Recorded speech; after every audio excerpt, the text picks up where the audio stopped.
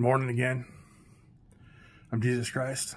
I want to speak to you guys. If any of you guys are out there and you take antipsychotic drugs, mood stabilizers, any of that shit, you know, sometimes they call they're actually antipsychotics, but the pharmaceutical industry will label them as mood stabilizers or antidepressants.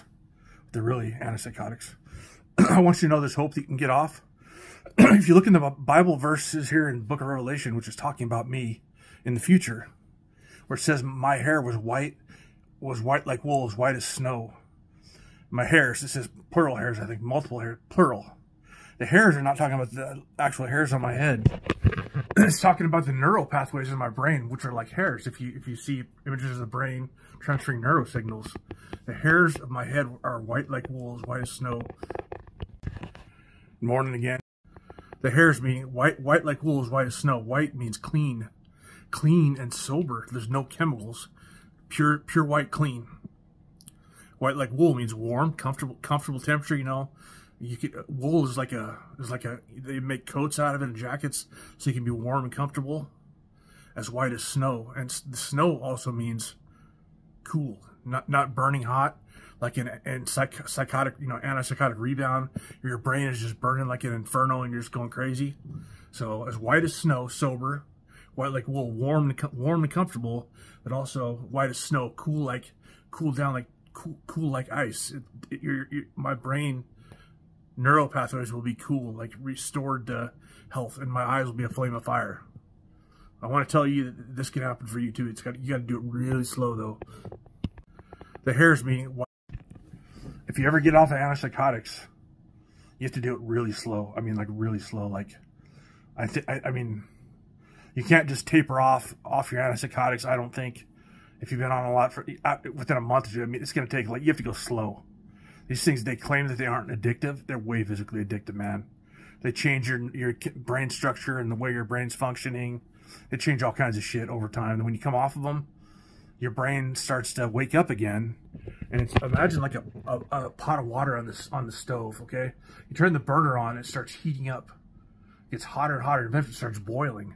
That's what all your brain's going to do. It heats up really slowly over months and months and months. Once you're completely off the stuff, like a boiling pot of water, just raging eventually. And by the grace of God, if you can maintain, it'll cool back down to humanity. That's my faith, and that's what the Bible says. Peace be with you. You can be free.